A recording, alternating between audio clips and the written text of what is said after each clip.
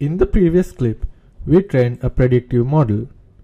Now, we will look at how to evaluate the performance of the model we built and make predictions using it. From the home page, click on Projects to navigate to the page where the project we created is listed.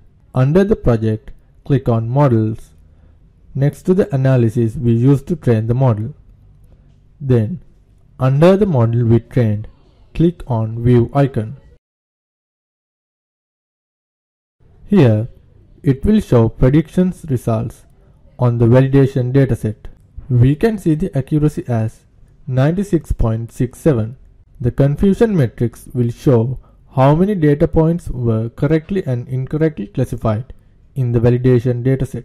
We can also see how the incorrectly classified points have been distributed from the scatter plot.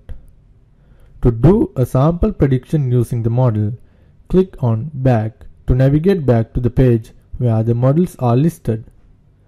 Then click on Predict icon.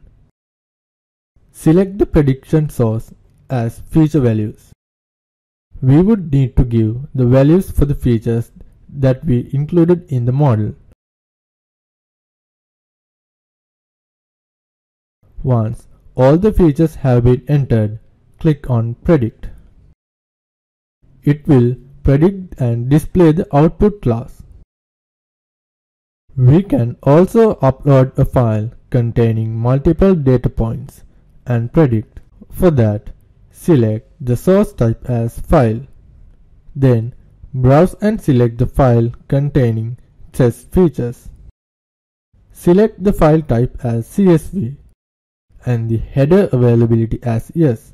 Then click on Predict.